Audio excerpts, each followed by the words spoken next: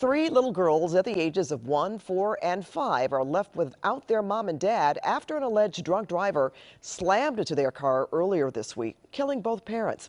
The driver tried to leave the scene, but police caught up to her. She is a 22-year-old Newport Beach resident. She also recently had a DUI arrest. The driver is in custody.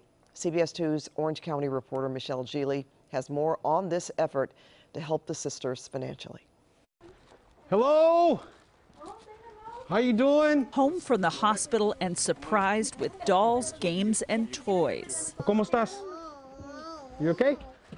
¿Cómo está el spaghetti? We were invited to share the joy with the three young Santa Ana sisters who survived a violent wreck that took the lives of their parents in an alleged DUI accident a week ago. 22-year-old Grace Coleman from Newport Beach has been booked in jail for murder, hit and run, and driving under the influence. It's just so tragic that this had to happen. But I mean, I'd rather not be in this situation, have my sister-in-law, my brother here, but I mean, at least my girls are okay. And I gotta be strong for them. We all gotta be strong for them.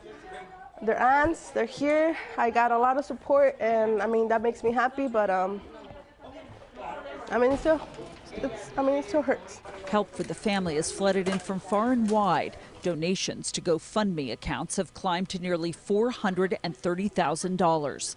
Santa Ana police came to the family's mobile home this afternoon with their arms filled with gifts, bikes, and a giant stuffed teddy bear. Emma, Elena, and Samantha in little casts wrapped around their broken bones were all smiles. Checks from the police management as well as the Police Officers Association were delivered. We want, just to express that we see them, that we care for them, and that we love them. They're part of our community, and it's not just about, a few toys today. It's what we can do for them for the foreseeable future as well. Extended family members will be caring for these three sisters. Burial for their parents will be happening in Mexico. In Santa Ana, Michelle Geely, CBS 2 News.